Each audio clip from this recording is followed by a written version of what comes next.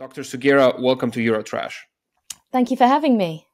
Since you recently published an article about him, let's start with Andrew Tate, the famous self-proclaimed misogynist and influencer who is currently sitting in jail, I think somewhere in Bucharest in Romania, on sexual assault and human trafficking charges, although somehow still managing to tweet bad poetry from his jail cell.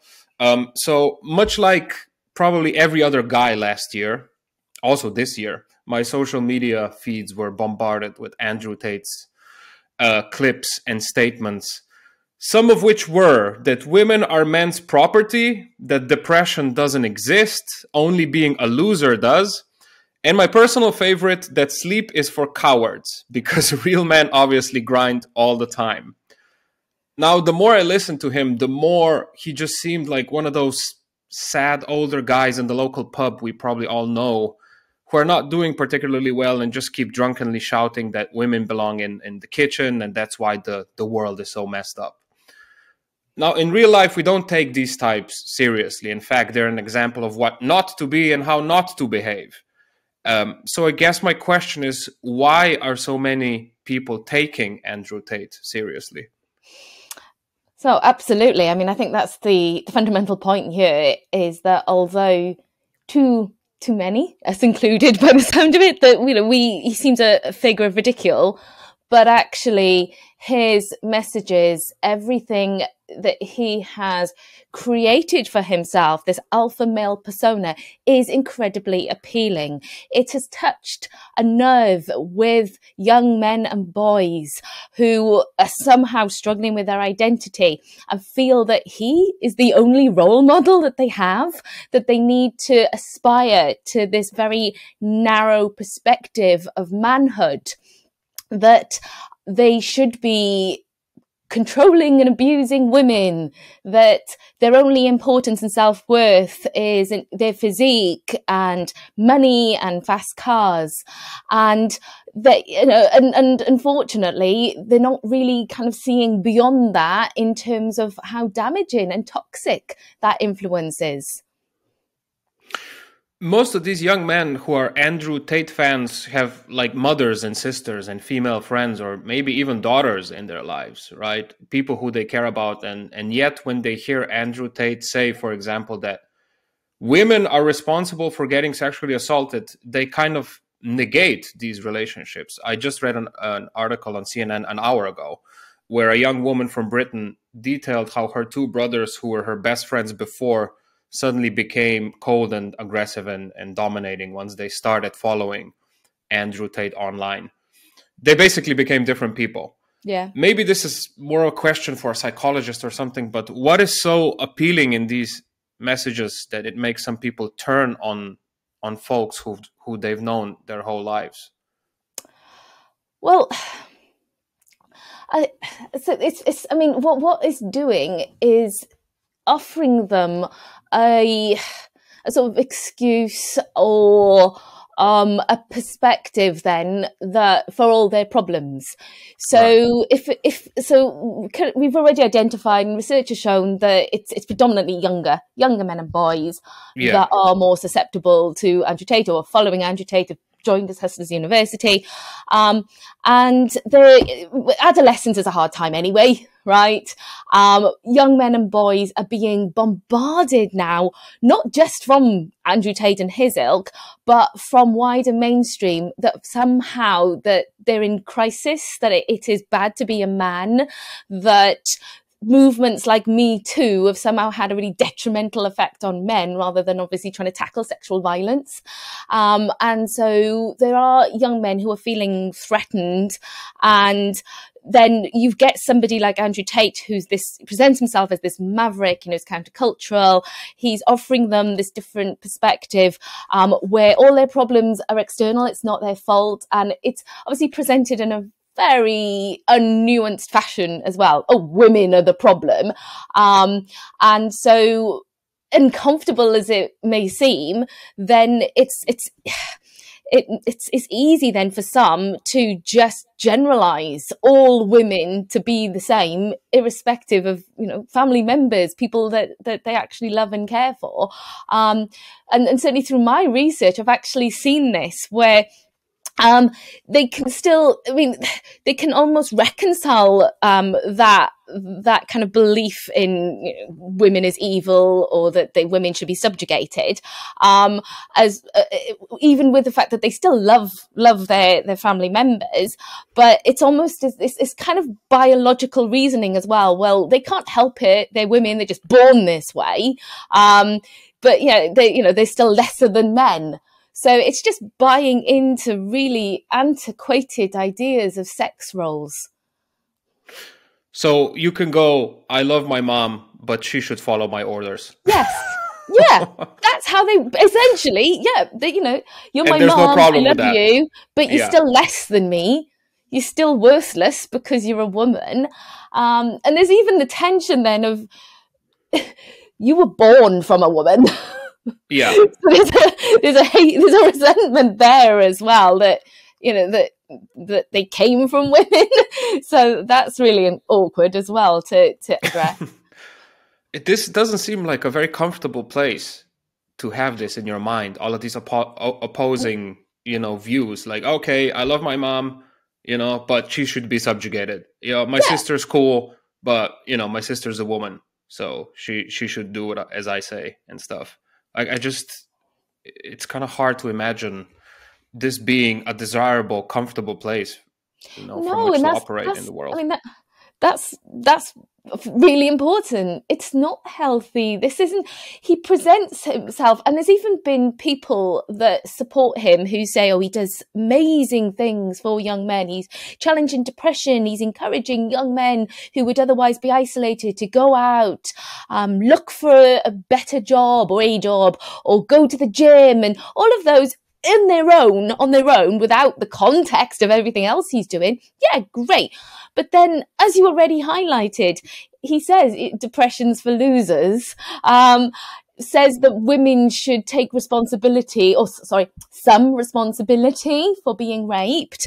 And so, yeah, it's, and of course, any boy or young man that doesn't fit that alpha manhood, that all-powerful male who's successful in, you know, particular areas like sex and money and sports and fast cars and things, well, then they're going to feel less than as well. They're going to feel really inadequate anyway, striving to reach something which is, you know, a huge facade. You know, how he's made that is, you know, arguably from criminal activity, which he is now being, you know, he's in jail for, and from pyramid schemes.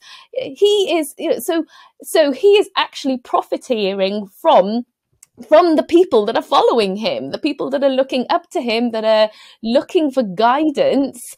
That he has commodified misogyny. The other part of what makes the Andrew Tate phenomena so mind-boggling is that it's all just an obvious scam, right? Designed to sell his atrocious get-rich-quick schemes to desperate guys. For all of this, you know, self-empowering talk, he's actually getting rich by making men feel more victimized and even more powerless, because he says that everyone is against them, right? Absolutely. And there's nothing new. He is following the tried and tested pickup artistry model.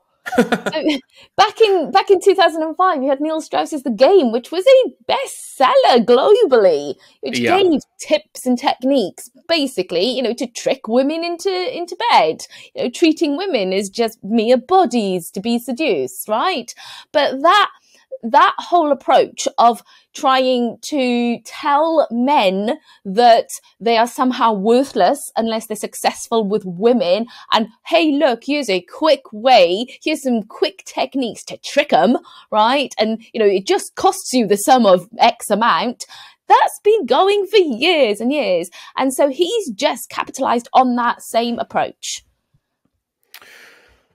He also presents himself as embodying the perfect form of masculinity, right? Which is, at least that's what he's saying, the only way to true independence and happiness for all men in this world. He is living his own dream, and yet the man seems royally pissed off all the time. So is anger an essential part of the manosphere? Well, yes. I mean, there's different groups within the manosphere, and we're going to talk about that in the second. Okay. Yeah, absolutely. Yes, there is an overriding sense of anger and resentment and bitterness. They're not happy people, essentially. Okay, I spend a lot of the time on the internet, actually way too much, but that's a separate issue. Anyway, I hear this term a lot, but even so, I only have a vague idea of what it actually is. So what is the manosphere?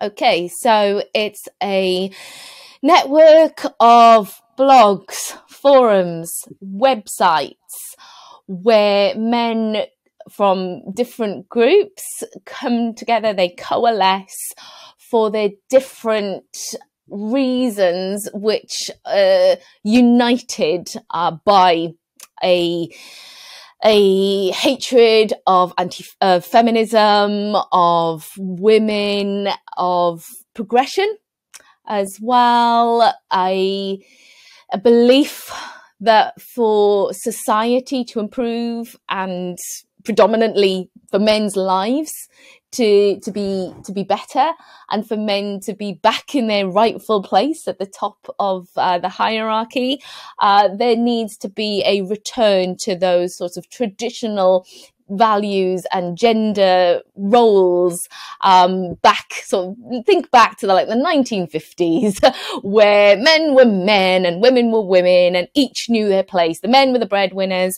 women should be at home, and then the world would be a better place. Right. Yeah.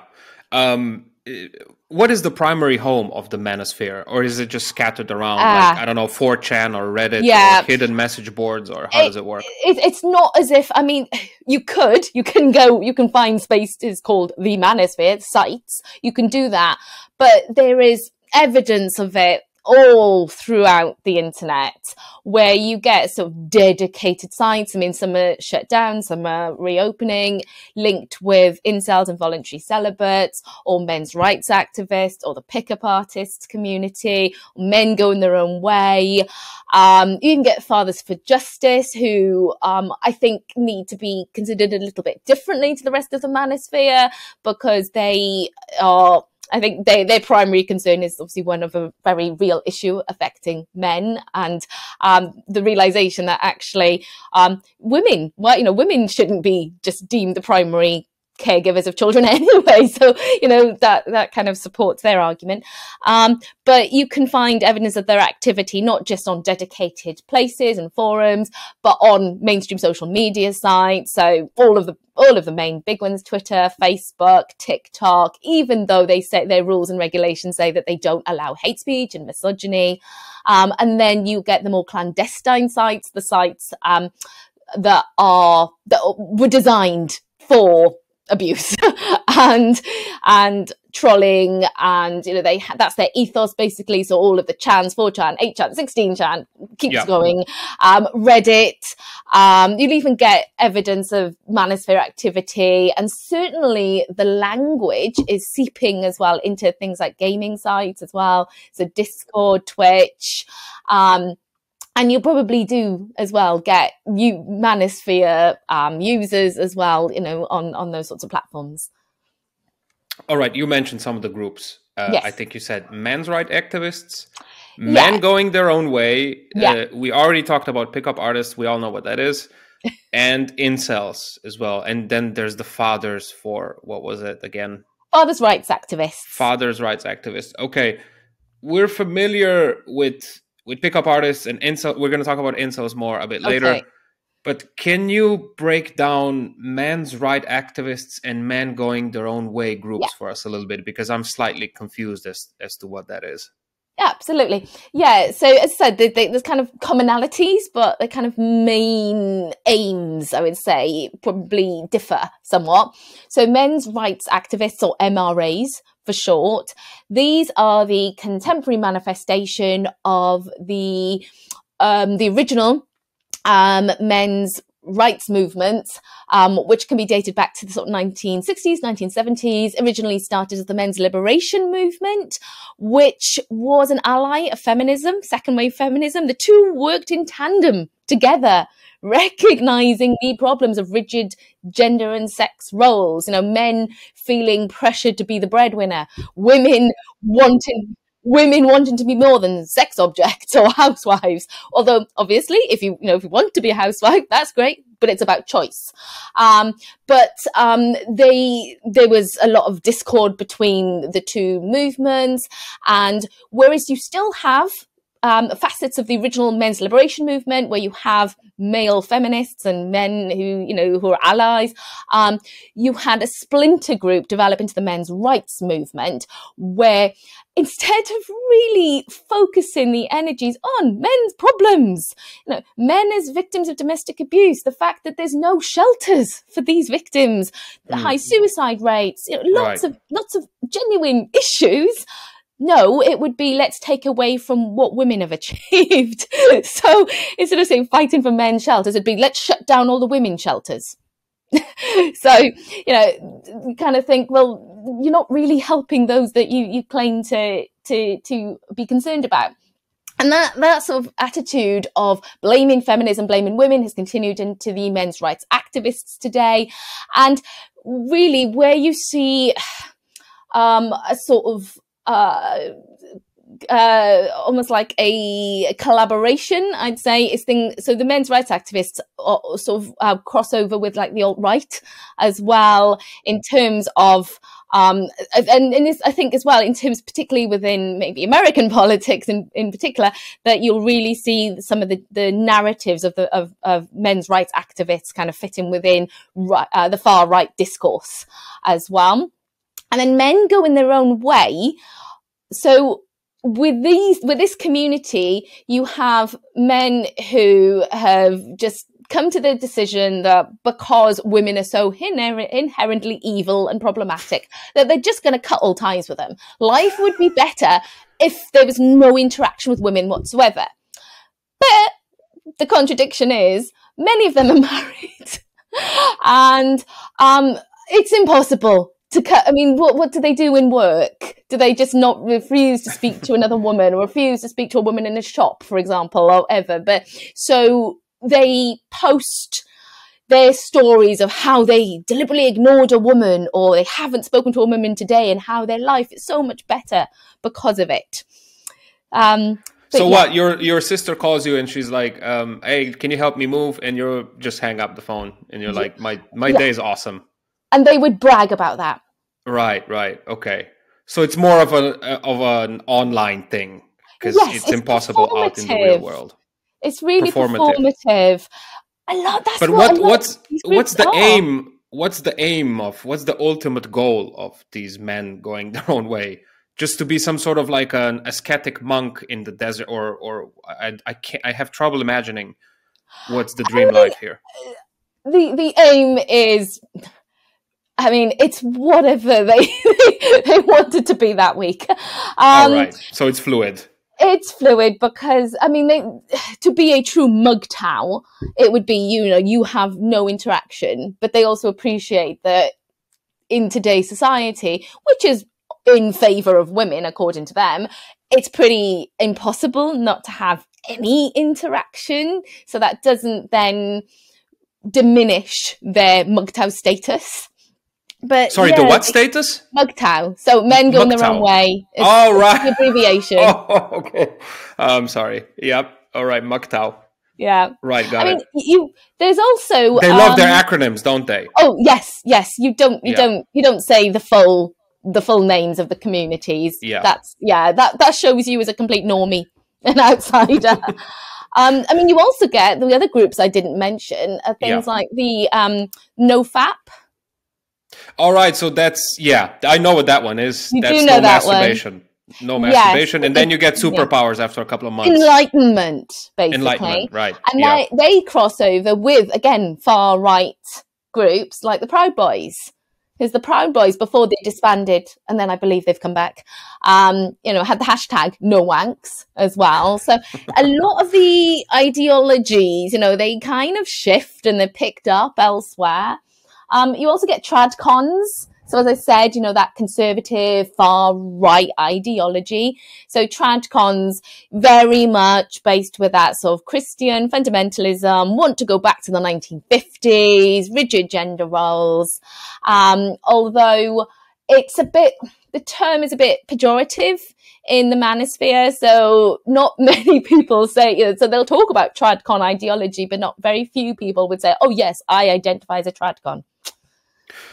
So were all of these groups kind of born out of the pickup artist movement, or is it more complicated than that? I think it's more complicated, and certainly they're facilitated online, that they wouldn't be in their current manifestations if it wasn't for digital technologies.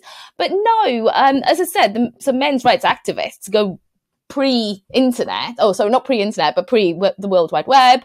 So they, the idea that men somehow had to strike back for their very survival, that society is somehow misandrist and feminism is the scourge of all evil. That goes back to the 1970s. And I suppose even pickup artistry, some of these ideas, they're not, the fact that, so seduce women and things like that. I mean, they're not particularly novel. They're just dressed up in a new fashion online. Yeah.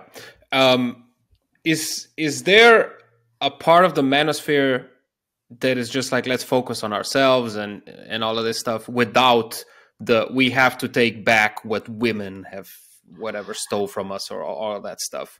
Is there a more reasonable part of the manosphere, or is it all just, is the underlying theme of all of these groups always rooted in misogyny?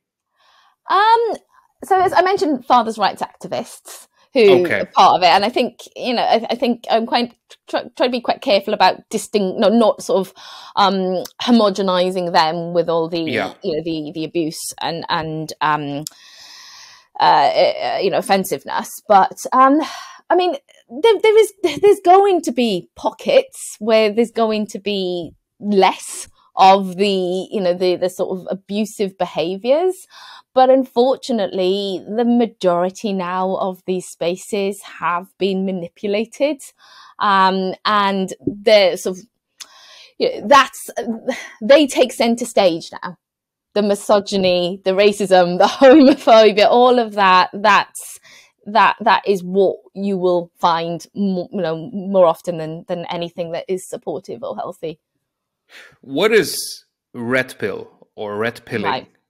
Okay. As it pertains to the manosphere, what does that mean? I know it from The Matrix. Yeah. So it's an ideology that's predominantly linked with men's rights activists, MRAs. As you said, it is co-opted from The Matrix, which is ironic, given. So it's essentially, if you have the choice of taking the red or the blue pill, like obviously Neo's character in the film, where if you take the blue pill, you're just happy to live in the facade, basically. And if you take the red pill, you're waking up to life's realities, that the society is skewed in favor of women. Women are inherently and biologically evil. Men are the true alphas, but they are repressed by these the inequalities against them in society. And the reason I said it's ironic is the Wachowski sisters who made the film have said that the red pill, blue pill allegory is about transgenderism, which is something that is not recognized in the manosphere. In fact, transphobia is prevalent in the manosphere because the very notion of trans people, their very existence, is denied. So they believe that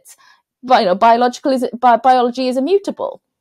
So the very fact that they continue to use this allegory when that's not what it was created for, in fact, the complete opposite.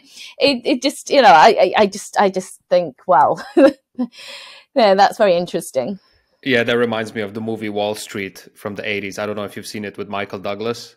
Yeah. I've with Oliver Stone directed that movie, and he said that the main villain, Gordon Gekko, played by Michael Douglas, was designed as a really despicable character, and then he was co-opted by all of these Wall Street types who thought he was the coolest guy, and then they Yeah. imitated his fashion and all that stuff. So it seems that it happens quite often.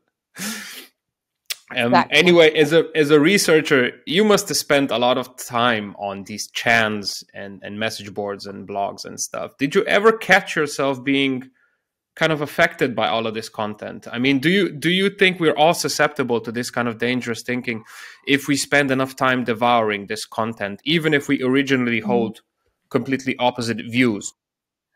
That's a really interesting and important question, actually. So yes, I spent almost, I think, well, it was about 3 years without a break, immersed in usually incel sites and communities, but also the broader manosphere. And I also interviewed self-identified current and former incels as well. And yes, I'm not too proud to admit it deeply affected me. Although, and I thought I'd taken all the steps to kind of prepare myself for this, and also maybe a little naively thought, I'm a criminologist. This is my work. I understand, the depravity of human nature. But I was more concerned going into the research, particularly when I directly interacted with incels, about my online security. So things like my social media accounts and what they could find out about me. I was more concerned perhaps for that side of it rather than my own emotional well-being. And yeah, I mean, as a woman researching misogynists, spending a long time just reading deeply hateful posts, that obviously affected me, and sort of really kind of hit home to me, about my place as a woman in society. But also that point you said, and I know you're kind of alluding to like radicalization, like how easy is it to happen? And I mean, it's certainly not the case that you just watch a few things and you're instantly indoctrinated, and there's external, internal factors, what else is going on in your life, and obviously the person you are, lots of other things, for why people might be more vulnerable to forms of radicalization.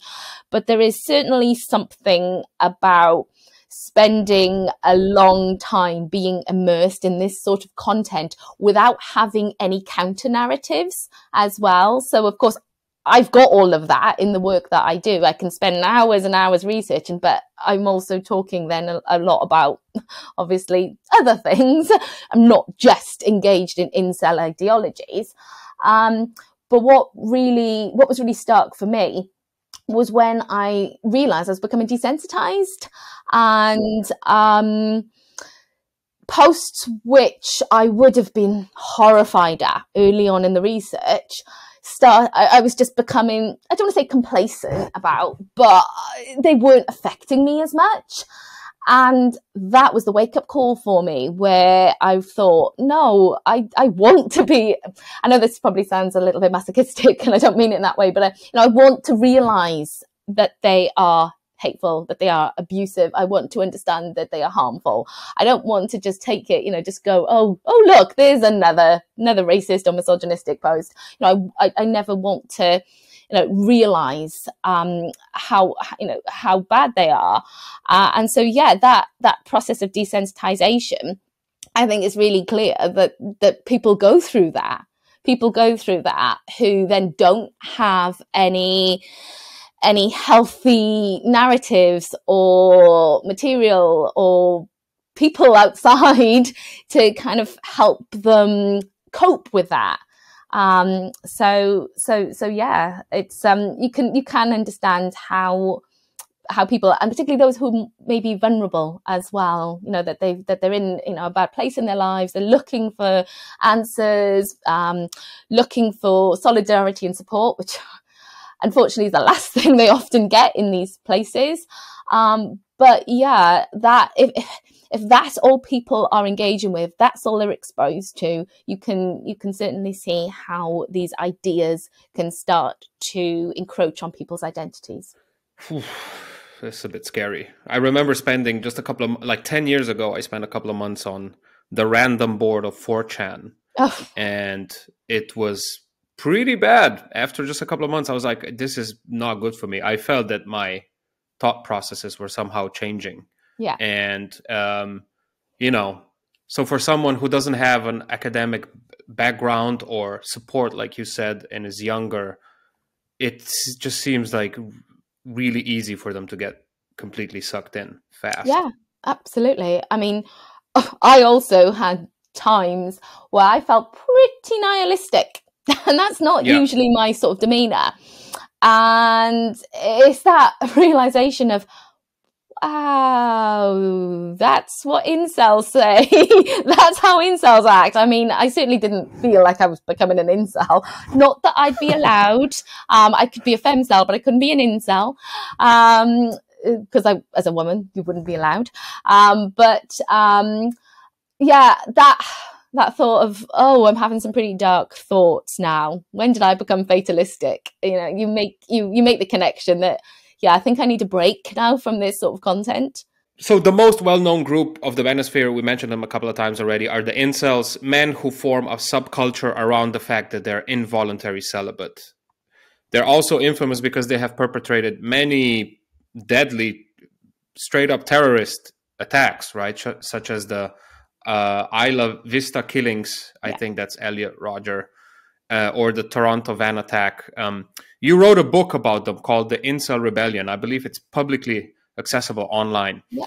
What makes an individual go down this extremely dark path where they proclaim themselves as hopeless outcasts?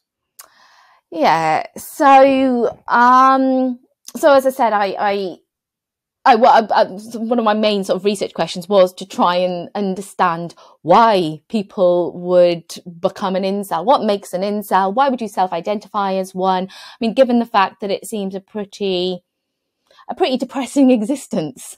And so what I found, and this is a difficult thing because even with the interviews, I feel like that I need to kind of go beyond the surface of what was said to me and certainly look beyond what people are posting online, because online you'll find lots of narratives about, and it's not about becoming an incel for incels. It's what they call it's waking up to their life circumstance, that this is something they always were, that they just didn't realize it before. And so how they, I think part of that process to finding out they're an incel, if you want to believe their wording, is finding like-minded others, it's finding the sites, it's right. Hearing other people's experiences which align with their own. It's being provided with those seductive explanations for all their problems that are external to themselves as well. So it's another contradiction. On the one hand, they're waking up to the fact that they are the lowest of the low. You're basically the scum of the earth. But actually you can't help that. That's you were just born that way. And it's just because you're born this way, you could be happy, but women won't let you be because they don't want to be with you, basically. Then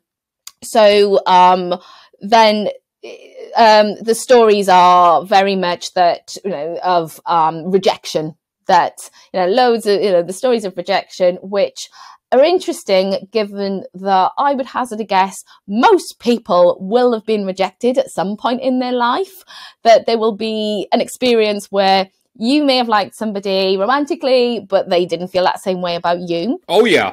Yeah. And I'm not saying that's not painful. because obviously at the time it really is, particularly when you're an adolescent. But it's almost like a rite of passage. I'm not saying, oh yeah, everybody has to go through it, but most people do go through these things. But for incels, it shapes them. It shapes their whole identity, their character. They put everything on that one experience or experiences. And then they will struggle they think, oh, because I've had that rejection, I can never approach another woman again.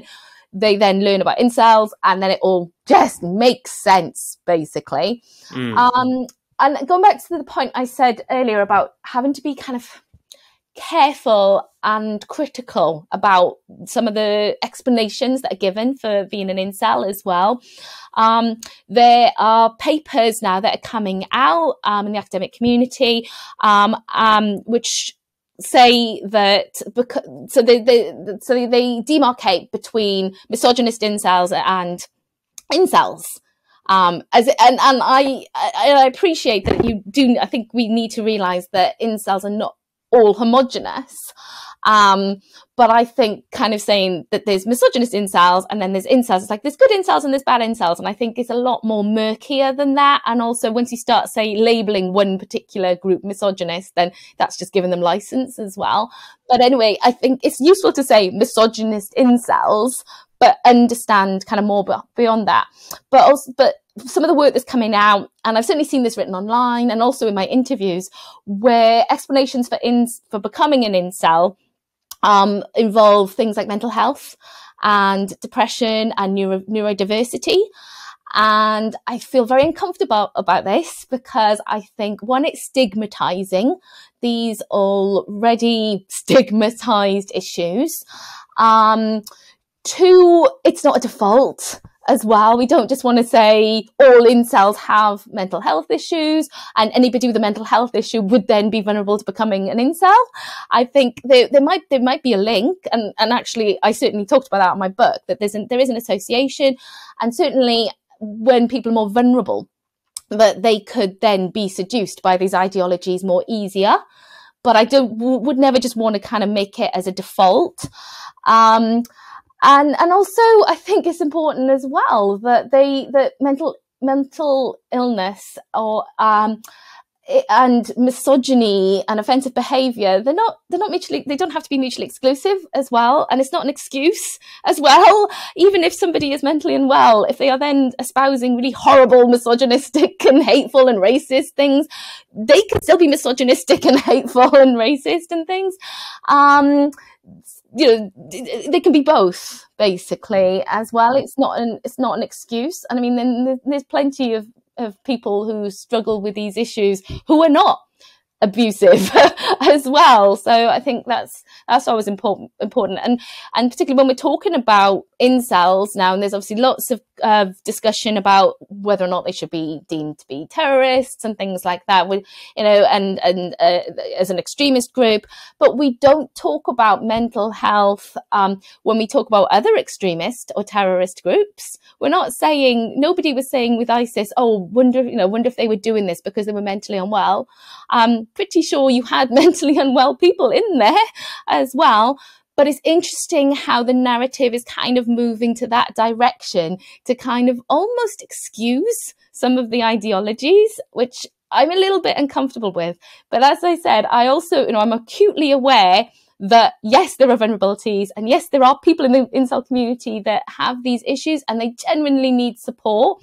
And even you get some people that are maybe become incel because they were looking for that support in the first place and then got swept up in the toxicity.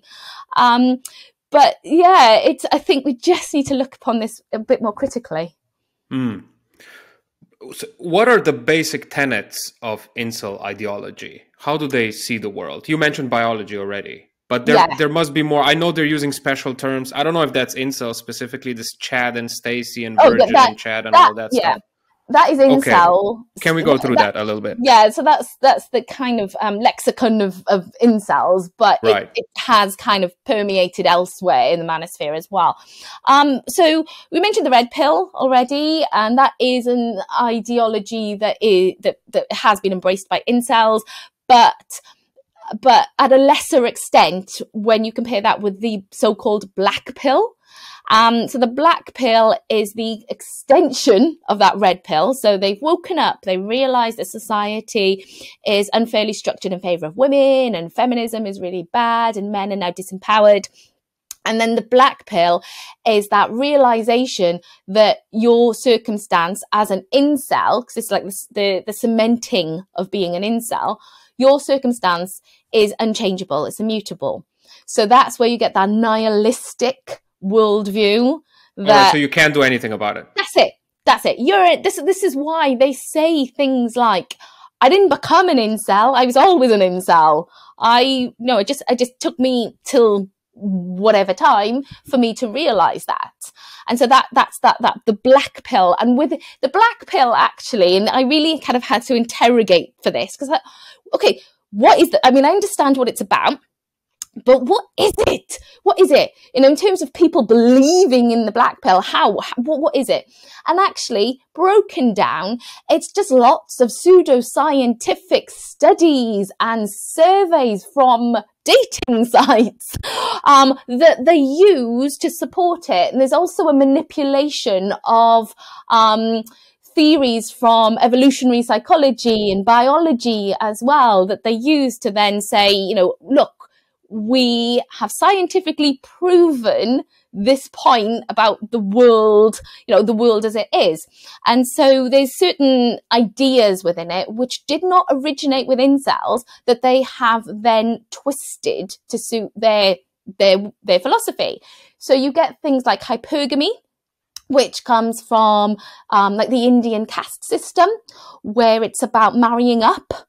So families would want their daughter to marry somebody richer, so they get the money, they get the dowry, right? So that's hypergamy, marrying up. So incels believe all women are hypergamous, that they're only interested in money and appearance. Then you get things like the 80-20 rule, which is it's a manipulation of Pareto's principle, where you had the wealth distributed in Italy. And this is actually you've got so you've got let me get this right. You've got 80% of women who are competing for the 20% of men. Right. And then vice versa, because women are only driven by looks. And then you've got lookism, where it's about changing your appearance to make your life better. So you can see actually there's a crossover with Andrew Tate, for example, even though he's not an incel, and he's not necessarily connected with incels per se. And they certainly don't, it's not as if incels are embracing him either. He is the actualization of the Chad, as he said about the best looking guy. He's white, he's muscular, he's got incredible sexual prowess, basically. But that idea that you can change your appearance to improve your life, and it involves things like bone smashing, where they'll take hammers to their faces because they believe that a more chiseled definition is going to make them more handsome. But that completely undermines the black pill that says their life circumstances unchangeable. So they're trying to change it. So mass, and unsurprisingly, it's just full of mass contradiction. But yeah, so things like the halo effect as well, which is a psychological concept, where good-looking people are more favoured in society, where there's been studies that show things like in job interviews that an attractive person is more likely to get a job over a non-attractive person. And of course, what do we mean by attractive? Conventionally attractive, societal standards of what is good looking. So and this is what is uncomfortable with incels, that there are things which make sense. There's things to be challenged. There's things to kind of be discussed here. They make some valid points, which, it's almost uncomfortable amongst the cacophony of abuse. But then it's the way that they manipulate it and present it, and then use all the words that, they've got their own language, as you said, Chad, Stacey, the most attractive woman, and Becky's, who's the studious nerd, and women. The list goes on for women. Women are never referred to as women; they're females.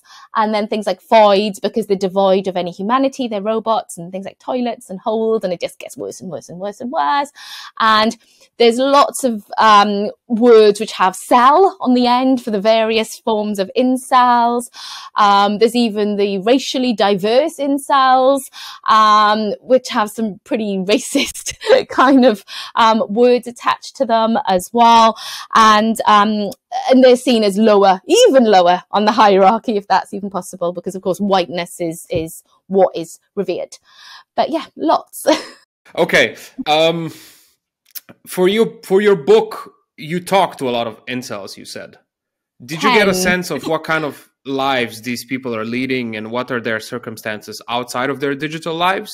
Or are they like vastly different, or are there some commonalities that you could Well, interestingly, I think there was only one that said that they'd admitted to anybody offline that they were an incel. Everybody else kept their incel identity secret, and they said it was because they wanted to avoid the stigma, basically, that's now attached to the community. But also, interestingly, they were really keen to impress that they were highly educated, because, of course, then that validates what they're telling me as well. I'm really, I've got, loads of qualifications. They wanted to say they had good jobs. And so, of course, I'd be like, well, surely you could get a woman then, if you've got a good job, you've got money, we know this. And then they'd say, but oh no, my looks are so abhorrent that it just, and this is why I said earlier that looks still trump money. Okay.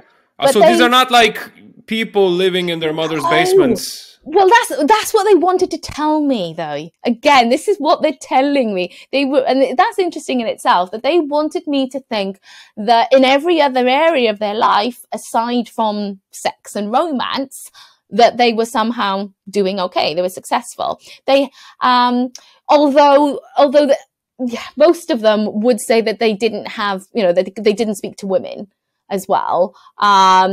When I asked them about their relationships with family members, some would say, oh no, all women are heinous, or no, they're fine, or they would distinguish between their female relatives and other women. Oh no, they might, my mother's fine, she's the only woman that I can trust, that sort of thing. But it was really interesting. They wanted to challenge the stereotype of incels being neats. So not in education or employment or training.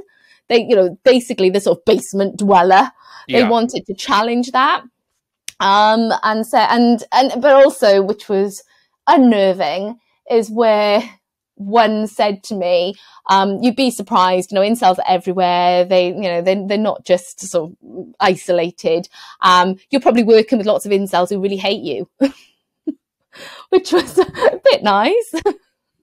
Yeah, I just wanted to ask, so it's actually possible that some of the people in our lives, men, might be incels online, but offline you could never guess. I mean, that's what they wanted. Again, that's what they wanted to tell me. So that's what they were saying, but that's not necessarily the truth. I mean, why I would critically question that is if they were well, I mean, it's not, I don't want to say, oh, they definitely weren't well educated or they didn't have jobs.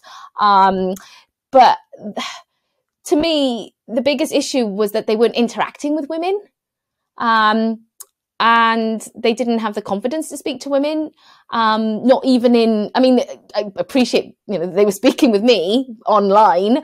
And they were really, they were really forthcoming. They were very eager to talk. In fact, there was no reluctance there. So it was as if, give them a platform, they'll speak. But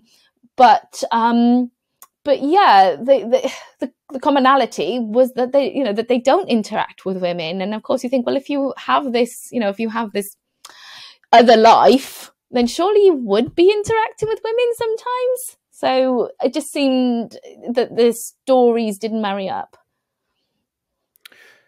Was there anything that surprised you when you were talking to incels? Yeah. So what surprised me was the fact that I really struggled with feeling sympathetic for them at times. This is not to deny, the misogyny, the abuse, certainly not to excuse it in any way, shape or form. But,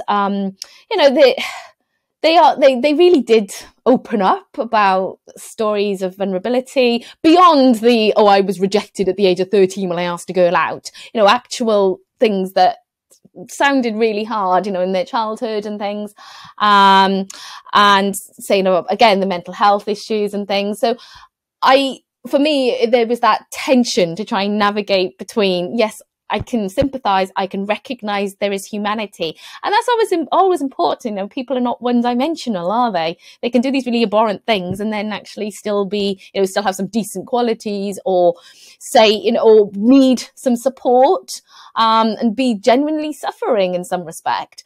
But of course, that's all happening together. It doesn't cancel, things don't cancel each other out. But yeah, I did feel sympathy, and I kind of maybe didn't think I would do that, basically. Okay, we're drawing to a close. Up until now, young men who kind of feel left behind have been snatched up by various right-wing figures like Jordan Peterson, offering pretty stale conservative, solutions, such as, be more like a lobster or something.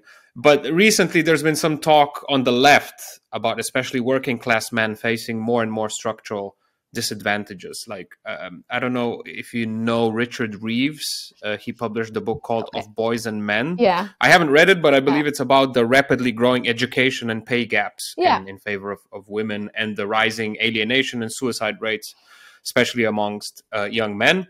I watched an interview with him, and he says we should keep having a conversation about the advancement of women, but also have a conversation about what could we do for men who are struggling. Yeah. Do you think that's part of the solution to I don't know, inceldom or or the manosphere? Yeah, no, absolutely. We really do need to be involving young men and boys in these conversations and having them from a much, much earlier age. It's too late to start talking about things like healthy relationships and consent and gender equality when they're teenagers.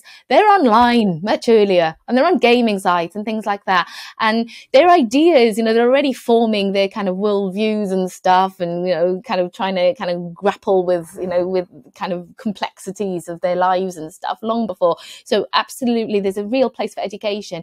And yet, it's about men and boys being allies to women, but yes, recognizing that the same structures that are oppressing women are oppressing men too, as well. When you get something like Andrew Tate saying there's just this one way to be a man, this hyper masculine, which is so unrealistic as well, and the encouragement of coercive control, like this is how you're successful with women, is essentially you abuse them.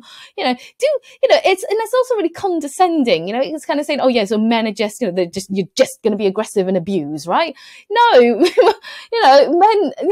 men don't need to be like that, and I'd probably say most men don't want to be. They don't necessarily want to be deemed aggressive and abusive and misogynist.